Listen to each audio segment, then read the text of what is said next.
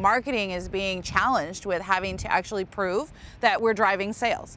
And intent data is one of those things that we can use in our marketing toolkit that will really help us identify where we should go hunt and how we can go help support sales with some specific velocity to the pipeline. We're a security networking company, and we have specific titles that we need to reach in our B2B business. And it's hard sometimes to go after those same accounts over and over and over. So the Bombora intent data, the first thing it helped us do was refresh our list. Now that we've been working with Bombora for almost a year now, we've now used it to inform what we're calling our high propensity target list. We've actually got it based on 3 different variables. We look at which accounts are currently engaging with Gigamon, which accounts are a good fit for Gigamon, and which accounts are showing intent in the market. And so we use that Bombora data to then further validate the really specific list of accounts we should be going after right now. We use it a lot in our digital targeting. We use it through our content syndication targeting, through our banner display targeting.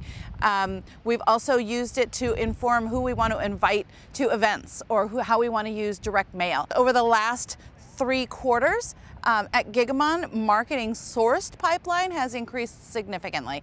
I hate to tell you how horrible we were in 2018, but we were less than 5% of sourceable pipeline in 2018, and now we're edging closer to 20% of marketing sourced pipeline. And I think that's no small feat. I think that's enormous progress, and intent data I know has had a tangible role in that.